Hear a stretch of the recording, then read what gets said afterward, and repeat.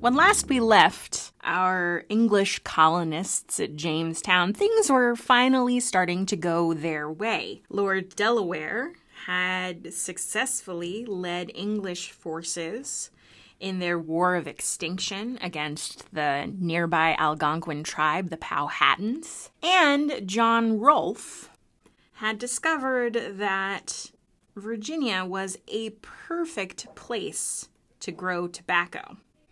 So even though they didn't find gold in Virginia, they found something that was almost as good, and that was a luxury commodity that people in Europe were very eager to buy. But tobacco was incredibly labor-intensive to grow and process. So in this video, let's talk a little bit more about what that need for labor meant as the Virginia colony began to grow. Now, in the last video, I mentioned that the very first ship bearing enslaved Africans arrived in Jamestown in 1619. So just 12 years after Jamestown was founded, Africans had been brought to the area. So this shows that enslaved Africans were some of the very first people who weren't of native origin in the New World and would help shape the English colonies pretty much from the very start. But even though there were enslaved Africans in Virginia that early, the system of broad race-based slavery that will really characterize the American South up until the Civil War didn't get started right away, and there were a couple of reasons for that. One was, as we've mentioned many times, it was not particularly healthy to live in this area. You can see here, this is pretty much all a giant swamp. To this day, some people joke that one of the reasons that Washington, D.C. was founded here in this area of Virginia is that it is so unpleasant to be there. They thought it would keep the American government smaller because legislators wouldn't actually want to go to the Capitol. So a pretty good number of people who came to the New World in these early years died of mosquito-borne diseases. So swamp, standing water, mosquitoes leads to epidemics. So say I'm an English planter and I want to plant a lot of tobacco, many acres of tobacco.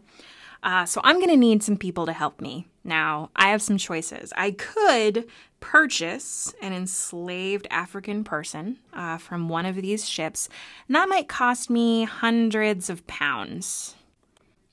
Slaves are pretty expensive. And since it's such an unhealthy environment in this area, there's a reasonable chance that any person that I purchase might die within a year or so. And then I'd lose my investment. So this is a pretty cruel and terrible form of economics, but if you're a planter in this time period, this is exactly how you're thinking. Now, my other option for help is to bring over white laborers from England, and these are called indentured servants. So perhaps there is a young man living in London.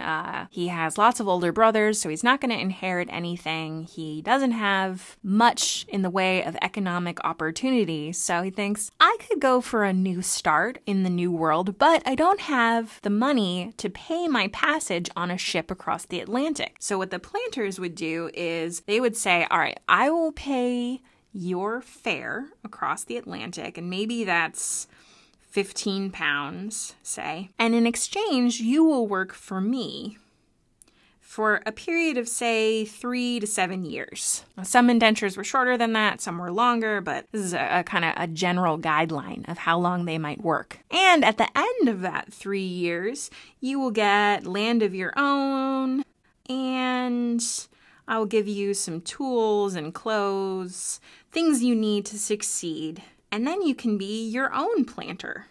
So this was a pretty good investment if you were a young person without many opportunities in England. There's only one problem, And it's the same problem we've been talking about all along. It's that this is a swamp full of mosquitoes, and you are quite likely to die in Virginia. So this actually turned out to be a pretty good deal for the planters who were there early. They also took advantage of something called the headright system, which meant that they got 50 acres of land in Virginia. And of course, this is just Native Americans' land that they're just appropriating for themselves, but that's a whole separate issue. So you got 50 acres more land every time you brought one person over from England. So if you could afford to bring more and more of these indentured servants over from England, you could amass huge amounts of property, just gigantic tobacco plantations. And early on in the history of indentured servitude, very few of the servants, a pretty small percentage, actually lived to finish their indenture and to make good on this promise of land for themselves and tools and clothes to get started. So this very quickly begins to build a social structure in Virginia where there are a few planters who are extremely wealthy, who own lots of land.